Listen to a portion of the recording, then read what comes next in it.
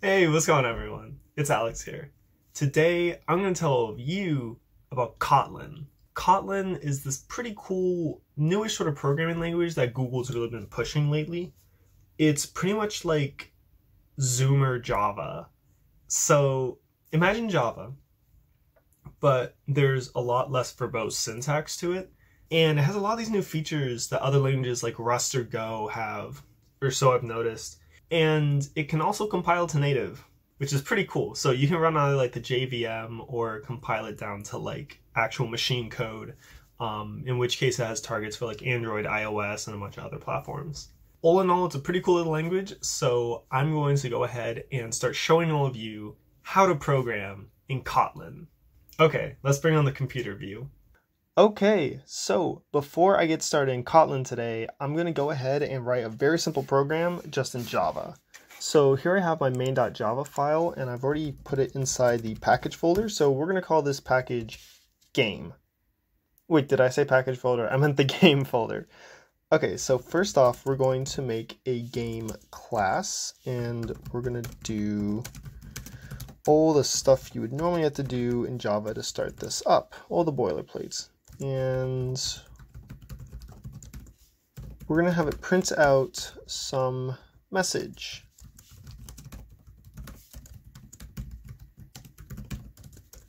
Simple enough, right? So this is your quintessential hello world in Java, except we're actually separating out to a variable. So that's all fine and good, but what happens if this isn't actually a message? Well, it turns out this is also going to compile. It'll just print out null. But what if we want to know the length of the message that you're trying to print out? In this case, in this very weird case that would never actually pop up, but it's just an example, because this is null, if we try accessing this length function of a null variable, well, you'll see, but it's going to give us a null pointer exception. So let's actually go ahead, if I can type it right, and type out, let's go ahead and compile our Java program and check out this null pointer exception. Except first we actually have to create bin. There we go. Ooh. Once again, I've misnamed the file. There we go. Okay, cool. And now we're just going to go ahead and run Java class path game and class path bin, and this is called game.game. Cool. So this gives us a null pointer exception, just as I said before. Now I'm going to go ahead and rewrite this program in Kotlin just to show all of you some of the advantages Kotlin has over Java.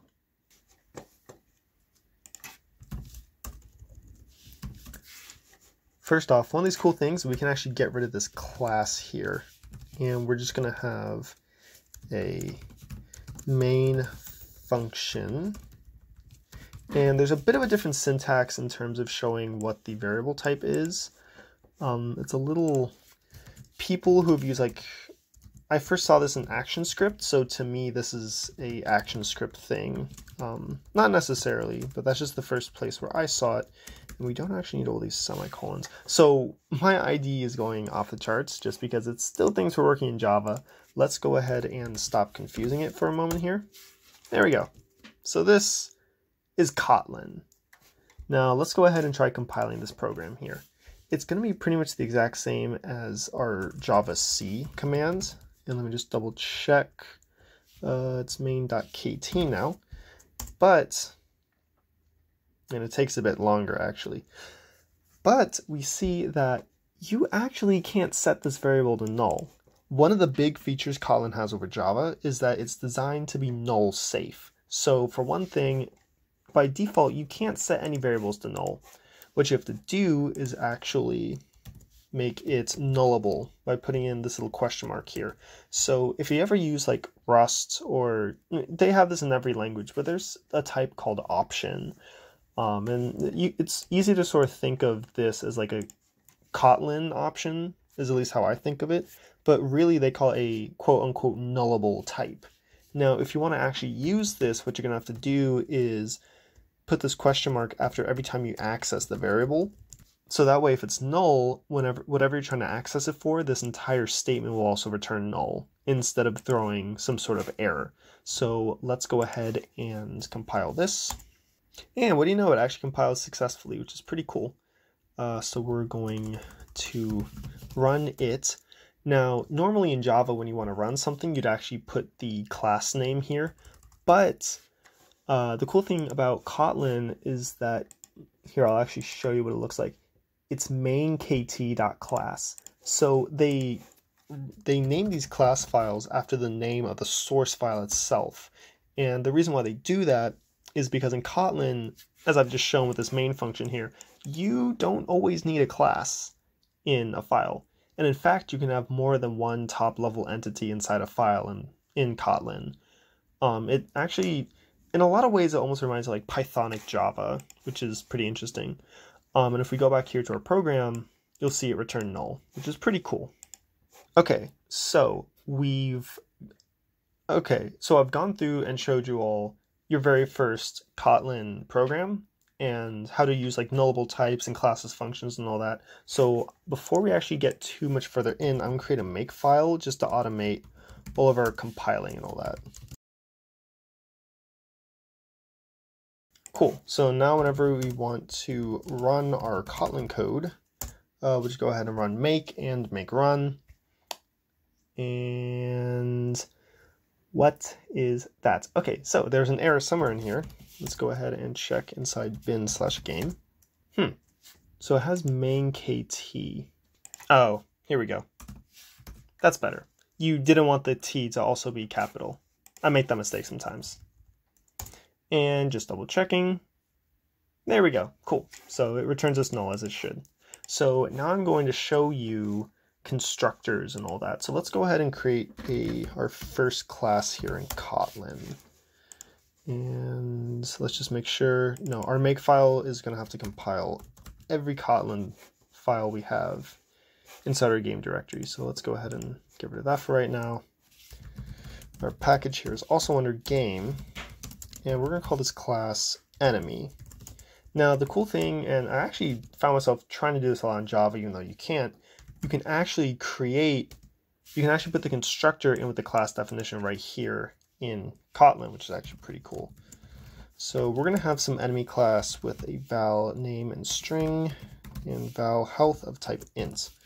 So in Kotlin, they don't really use any primitives like lowercase int for integers. Everything is kind of a class type, which, I mean, I can get behind that. That's actually pretty cool. It saves a lot of like switching back and forth between like, oh, is this a primitive or class like you have to do in Java? And actually, if you go back to main, you'll see there isn't even like they don't define arrays like this. They define arrays, it's its own little type, which is great. So everything's like a very nice, clean interface for the programmer to work with. So what we have here inside our class definition is it tells you all the variables that you're going to use in it.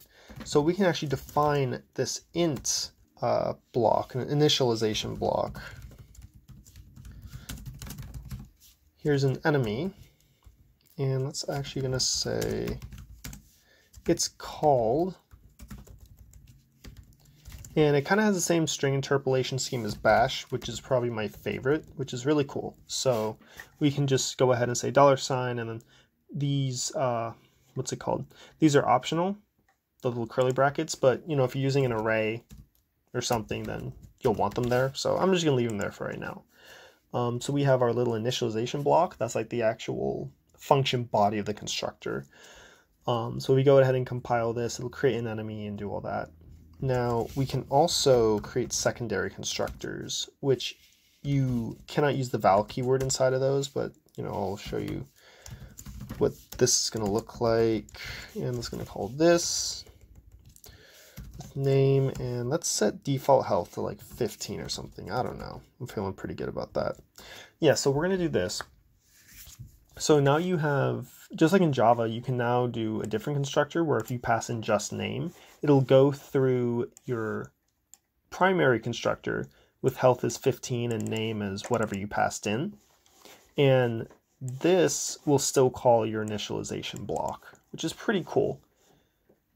Now, one other thing you might want to watch out for, something that tripped me up when I first started Kotlin, is I didn't know to put val here. So actually, you don't even need that. And what we can say is this right here. And then we can just initialize it in our init block. So there's a lot of small particulars like this in Kotlin, which is my least favorite thing about the language, but just bear with me. So inside a constructor, you can declare one of these parameters with the val keyword, and that'll say, okay, make this variable essentially like a instance variable. It'll essentially do this entire line for you automatically. Now, if you don't have that val keyword, then basically you're telling the constructor, hey, don't set this up for me as a instance variable. But you can still do it manually if you want to, like I am, but then you have to say like this dot whatever equals whatever inside your init block. So just remember that. So now that we've created our enemy class, let's go ahead and create a variable for one. Now in Kotlin, there's two variable creation keywords. There's val, which is a immutable type, and var, which is a mutable variable. So we're not going to be changing this guy. So let's just say, even, you know what? Here, so we're going to say val e. We'll create an enemy and we'll call it a goblin, and we'll give it like 15 health. And then we're going to go ahead and say, yeah.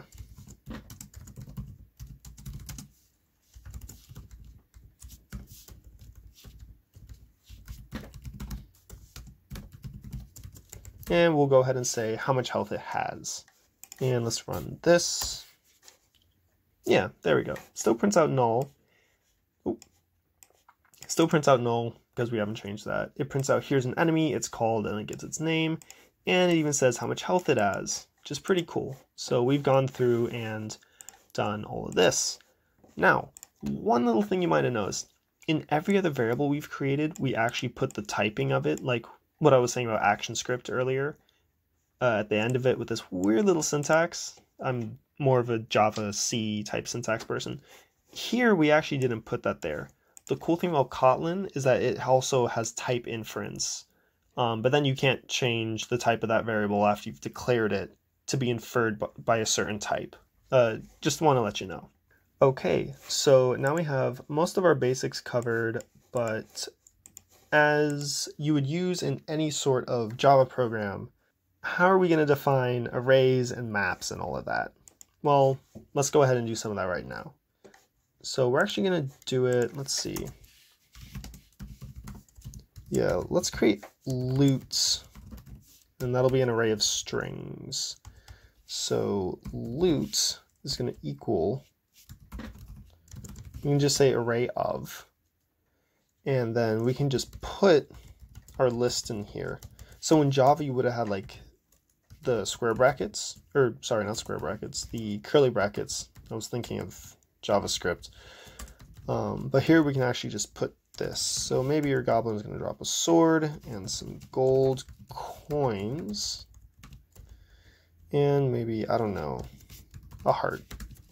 I mean, not like a gross one, I mean like a Zelda one. So we're going to go ahead and do that, and we're going to define a little method for this guy here. So we're going to say, you know, once you've defeated this little guy, it's going to say, so we're going to do a for loop for var, and remember to make it var because this variable has to be mutable, for var x in 0 dot dot loop.length and -1 because it's actually going to be inclusive in Kotlin. That's another thing that I'm kind of like, you know.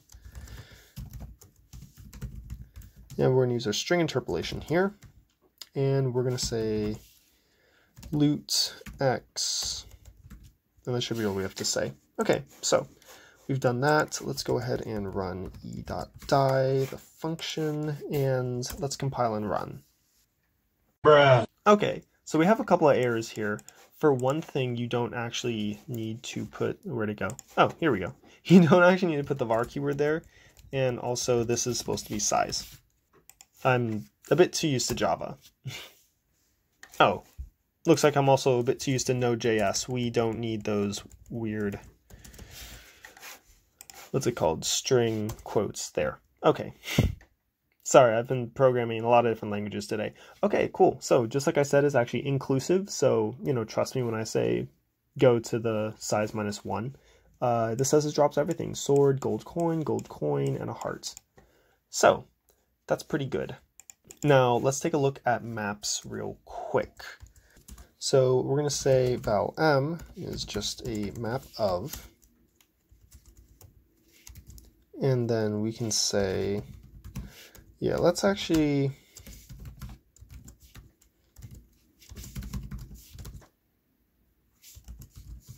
let's put some Pokemon in our dungeon. Why not? So we have low level, medium, and a boss. I've been playing Pokemon Pearl, so we'll make Palkia the boss. And as for medium, I don't know, maybe like a, what's a medium Pokemon? Like a Bronzor? They're always annoying. They got like the psychic things. So we're gonna say for entry in M, you're gonna print M, if I can speak correctly, m dot key, m dot value. Why did I do that? No, entry dot m, entry dot value. All right, let's go ahead and see what this does. Yes, I just used the wrong keyword. Kotlin has a lot of these, and I'm still not completely sure what all of them do. You want to use the 2 keywords, so let's go ahead and try this again. Okay, oh, wait, duh, because, so we're trying to print out our values. We never really, did we actually ever? No, we never gave a toString for these enemies. So actually, instead, we could put entry.value.name. But to make our lives easier in the future, let's go ahead and use an object-oriented approach. And we're actually just going to override this toString function. So the syntax for this, if you have a function that returns something other than the unit type, because I think they call it unit type like in OCaml as opposed to void like in Java, you're going to put it at the end here, kind of like how Rust or Go do with their functions. And you have to use the override keyword because we actually are overriding this. And we're just going to have a return name, which is pretty cool. So let's go ahead and do this again, and it should actually give us the Pokemon names that we assign to these enemies. Yeah, there we go. It's called Magikarp, Bronzor, Palkia. Awesome. Oh, no, that's just the constructors for them. Yes, but it still calls them as it should, which is pretty cool. Okay, so lastly, what we're going to do with Kotlin is I'm going to show you some inheritance. Now, the cool thing with Kotlin, let's see, let's actually, and we're gonna create our whole package called enemies because I don't want to flood this main game package with a bunch of these guys. So we're actually going to edit makefile. I'm going to show you cool little Linux shortcuts. This is like the double star. This means take all the recursive directories inside of game and take all the files inside of them as well. So this is like one command to compile all of our Kotlin files real quick. Now we're going to say, let's create a boss type. So this is package game.enemies. And no, we don't want to move this. So class boss. Yes, we're gonna have val name string. And this is actually gonna extend over enemy. Wait, why did I put this semicolon here? See, I am way too used to Java. Now, we're gonna go ahead and have this, and we're gonna override our die function. So when you kill the boss, you win, basically. Now, this is looking pretty good. These are all the changes I want to make, actually. Yeah, there we go. Okay, cool. These are all the changes I want to make. So let's go ahead and try this. Well, actually, no. Yes. We're not even going to run it yet. We're just going to call make. Okay, so we're getting a few errors here, and I kind of wanted to highlight some of this stuff. So we're getting this type is final and it cannot be inherited from. And that's pointing to enemy. Now, there's a keyword in Kotlin called open. We need to define this class as open before you can actually inherit from it. And we probably have to do the same for this string as well. Or sorry, this function. Because we do get the same error essentially for this function. So let's go ahead and run that. Okay, cool. So we got rid of just 2 errors right there, which is pretty awesome. Right, so we don't actually need to, we really shouldn't be using the val keyword here because we're trying to create a new instance variable called name, but boss's supertype enemy, if you remember, already has an instance variable of that name and that same type. So we don't use val there. We're going to actually, we're going to sort of manually set it by creating a secondary constructor and call super, just as you would in Java. And it looks like you have to call super because of this error right here. So let's go ahead and do that. Where did it go? Ah, here we go.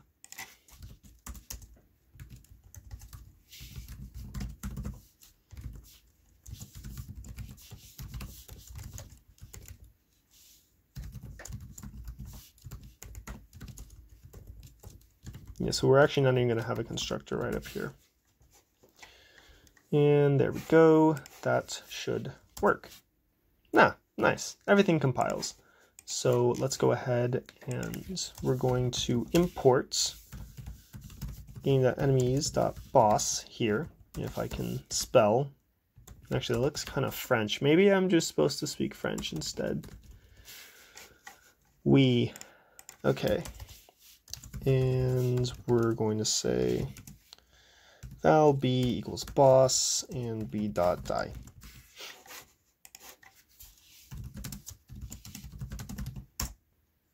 Oh, right, I forgot to give it a name. Yeah, let's go ahead and call it Bowser. This is a very weird dungeon crawling game.